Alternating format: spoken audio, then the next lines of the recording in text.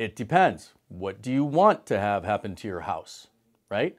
So everything is negotiable. How much equity is in the house? Is it imperative for you that you stay in the house? Do you have children?